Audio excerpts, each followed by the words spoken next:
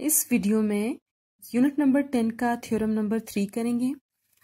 Theorem number 3 is to tangents drawn to a circle from a point outside it are equal in length. यानी किसी भी circle के ऊपर अगर हम किसी ऐसे पॉइंट से जो कि सर्कल के बाहर है वहां से अगर हम टेंजेंट्स ड्रॉ करें तो they will be equal in length, ये प्रूव करना है। Given two tangents PA and PB are drawn from an external point P to the circle with center O. Point P एक एक्सटर्नल पॉइंट है और इससे हमने PA और PB ये दो टेंजेंट्स ड्रॉ किए हैं to circle at centre O. To prove that PA is equals to PB. Length in tangents की क्या आती है? PA and PB, और हमें ये प्रूव करना है कि ये बराबर है।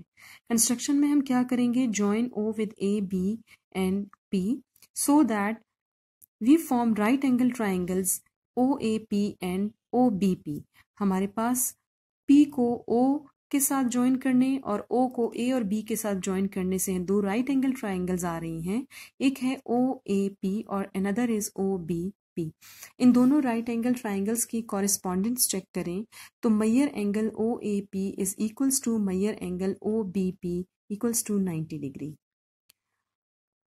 ये चीज प्रूव कर चुके हैं हम प्रीवियस थ्योरम में that radial segment is always perpendicular to the tangent. लिहाजा OB रेडियल सेगमेंट है, OA भी रेडियल सेगमेंट है, इन दोनों की लेंथ भी बराबर है और ये टेंजेंट लाइन के परपेंडिकुलर होते हैं।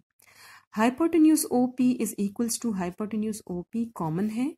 90 डिग्री के ऑपोजिट साइड दोनों ट्राइंगल्स में हमारे पास OP आ रही है जो कि कॉमन है। Maihar of OA is equals to Maihar of OB, radii of same circle OB और OA ये रेडियल सेगमेंट्स हैं। Therefore triangle OAP is congruent to triangle OBP.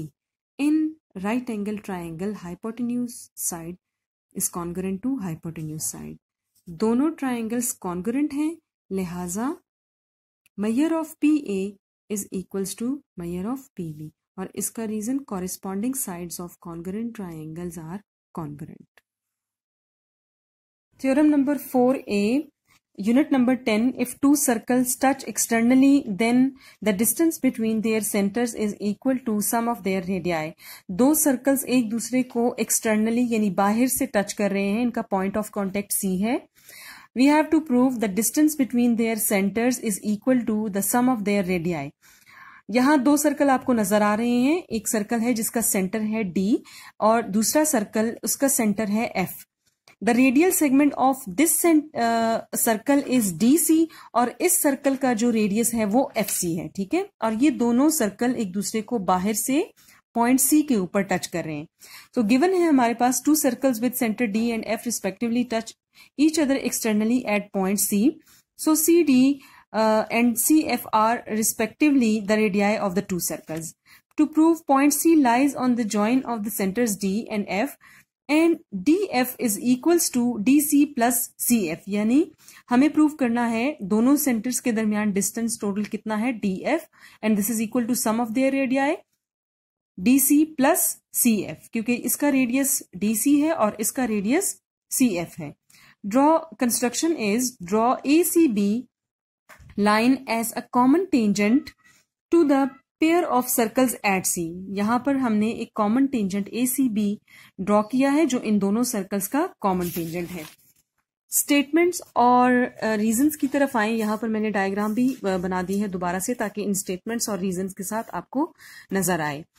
Both circles touch externally at C whereas CD is the radial segment and ACB is the common tangent.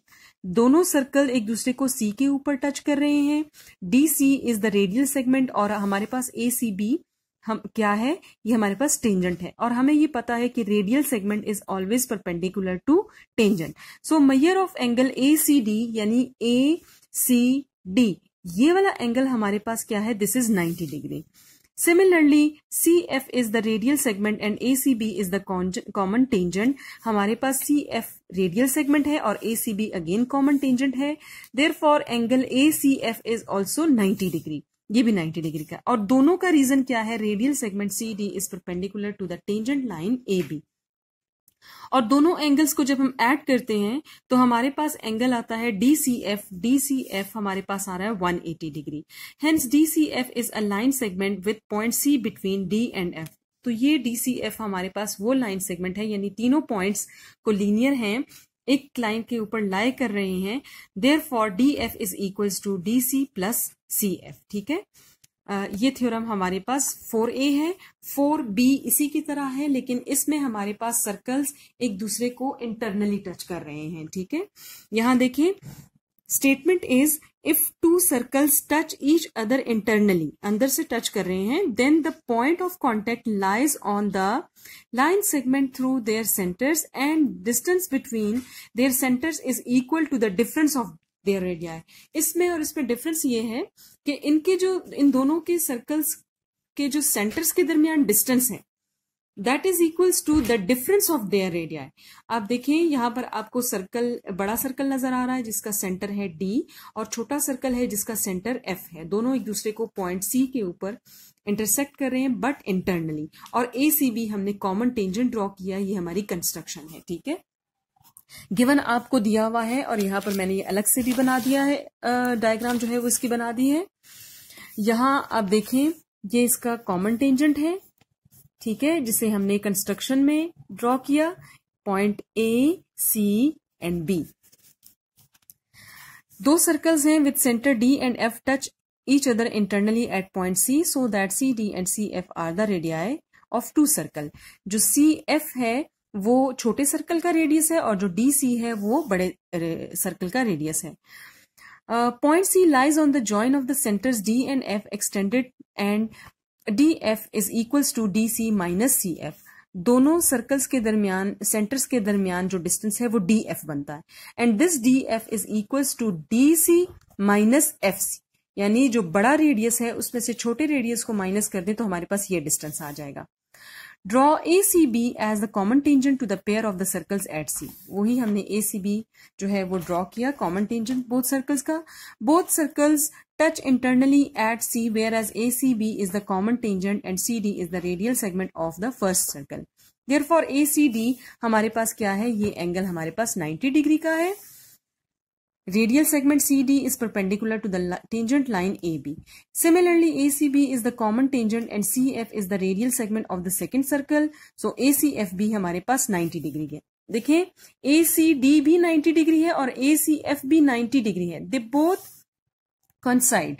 So where angle ACD and angle ACF both are equal to 90 degree and they coincide each other with point F। और point F के साथ between D and C, point F के साथ जो है ये coincide करते हैं जो कि हमारे पास D और C के दरमियान है। ठीक है, Hence DC is equals to DF plus FC और DC में से माइनस कर दे तो प्रूव होता है DF is equals to DC minus FC।